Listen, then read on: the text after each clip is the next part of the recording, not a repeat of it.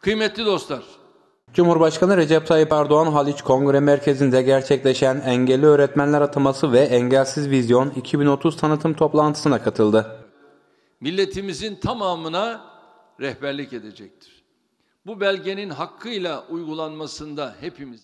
Cumhurbaşkanı Recep Tayyip Erdoğan, Engelli Öğretmen Ataması ve Engelsiz Vizyon 2030 tanıtım toplantısında yaptığı konuşmada, öğretmenlik meslek kanununun kısa sürede Türkiye Büyük Millet Meclisi'nin takdirine sunacağız.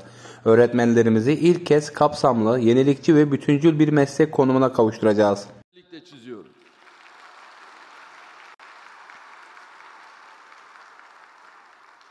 Unutmayalım, 84 milyon olarak hepimiz büyük bir aileyiz. Bu düşüncelerle atamalarını gerçekleştireceğimiz öğretmenlerimizi tekrar tebrik ediyor, başarılar diliyorum.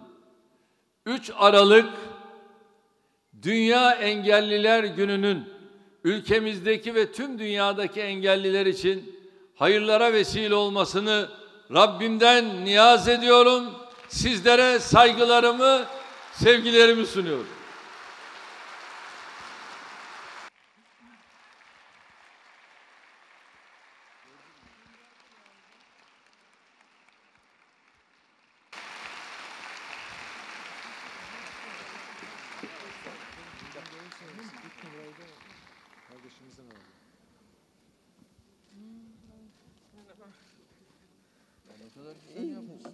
Sen yaptı, eşi yaptı. Vallahi tek eşi yaptı. Sen yapmadın mı? Evet. Ne kadar güzel yapmışsın. İyi oldu. Ben yaptım, yaptı. Nasıl?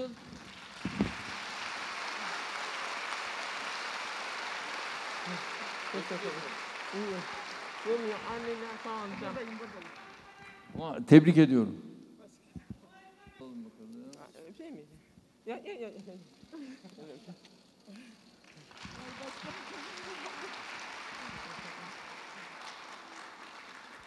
Evet, çok teşekkür ederiz. Buyurun efendim. Direksiyon istiyorum. Direksiyon istiyor öğretmen.